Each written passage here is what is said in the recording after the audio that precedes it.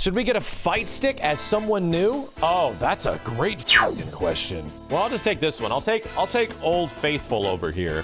This is the stick I use for everything, chat, and I've been using it for everything for a very long time. Should you get an arcade stick, or should you stick to controller? Arcade sticks do not give you a statistical advantage. People say they do, right? And I definitely was in the boat in, like, you know, the mid-2000s, where if you were a pad player, there was definitely a stigma about you, especially if you were into, like, Street Fighter or 2D games. This very much is a preference. Boil it down into 2 elements on an arcade stick and 2 elements on a controller. The joystick and the buttons. On a controller, you have a D-pad, right? Or an analog stick. And the buttons, the layout of the buttons is technically a bit different because of how they are arranged on an arcade stick. Here's the actual advantage. A controller gets an advantage over here. I'm not using PlayStation 5 controller as a good example. This D-pad sucks. But if you do have a controller with a good D-pad, there is less movement in between pressing these buttons than there is movement of you going in between a stick. There's actually more space that you are occupying here. And some people, their thumb will be able to do these inputs much faster than people will on a stick. So there is a natural, technical, statistical advantage of controller when it comes to the D-pad. However, the buttons are a different case, right? Hitting face buttons and having access to 3 buttons up here and 3 buttons down here really fast is way better than the face buttons on a controller. Here's where the whole thing falls apart. If you are playing any fighting game made past most likely 2006, and honestly the late 90s, Marvel vs. Capcom 2's entire button scheme was changed because of controllers. Most fighting games were getting away from arcade sticks even in the late 90s. So there's a very good chance that your controller is already super accommodating for whatever fighting game mechanics you have. That your controller is actually going to work very well. You don't have to hit all 3 buttons at the same time. You can just map that to a button if you want. Like, a lot of things will be difficult for some players, but there's a really good chance that using a controller for any game that uses a stick is probably just fine. Here's the #1 reason. The #1 reason, should I get an arcade stick over a controller?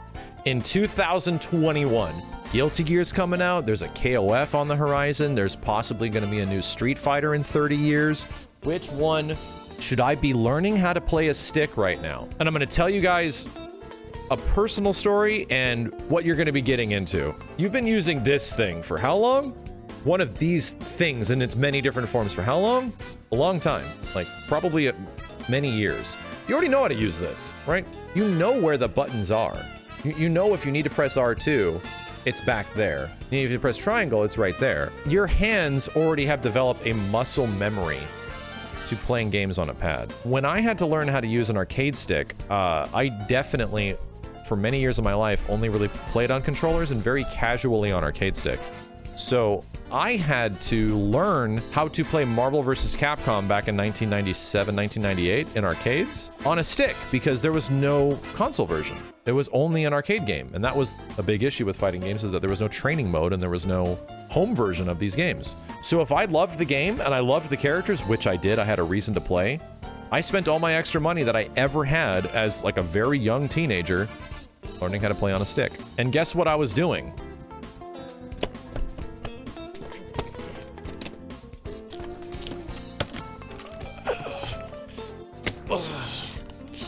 Missed. God, wrong button. You have like no muscle memory. You have no idea where anything is. Or even like, how do you hold this fucking thing? Do I hold it like a wine glass? Do I touch it like it's a sexual object? You have no idea what to do with an arcade stick, and you'll have to develop an entire set of muscle memory based on this thing that you have not used at all. It's like playing baseball your whole life, and suddenly you have to go play soccer. Well, shit. So what are you doing to yourself if you're like, I just want to use a stick? You're essentially restarting from zero. That's it. Even if you're decent at fighting games, like even if you are like have a basic understanding of how they work, but you've only ever played on pad, you are starting back at zero because you have to now relearn everything of where the fuck your hands go. The biggest reason why this thing is my preferred way to play almost every fighting game except NRS games, because I just play NRS games on controller, because I hate the cross layout. Legacy. That's honestly it. This represents a time of video games that many people hold near and dear, arcade sticks represent the arcade era. Represents where there was a control scheme that only people in arcades could share with each other. And this was the only way to do it. There's also one big thing that differentiates arcade sticks from controllers. What are you doing when you're using a controller? You're using just about this, right? Maybe you're doing some of this, but it's essentially finger action, right? Finger action video games.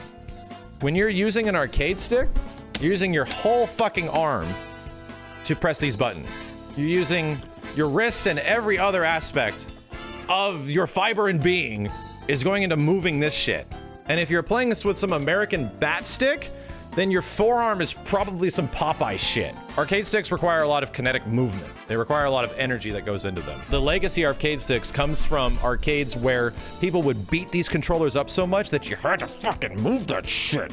If you wanted to like mash buttons or anything like that, people's hands would be bleeding. I'm not fucking shitting you.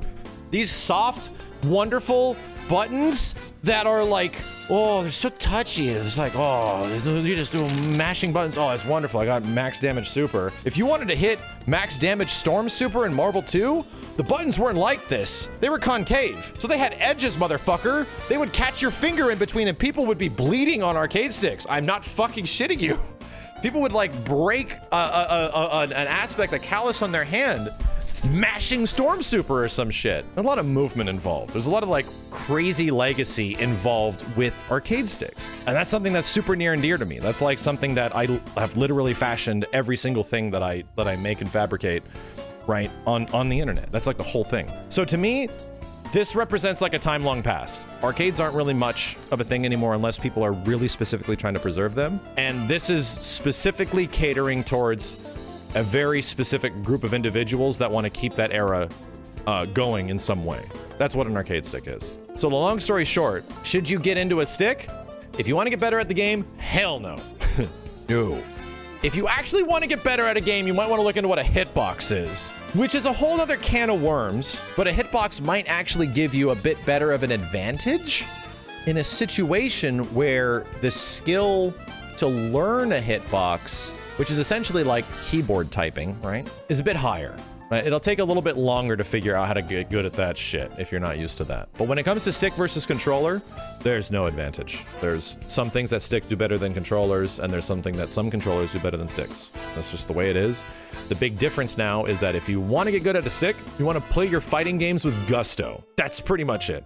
You just want to play fighting games the way they were played back in the 90s.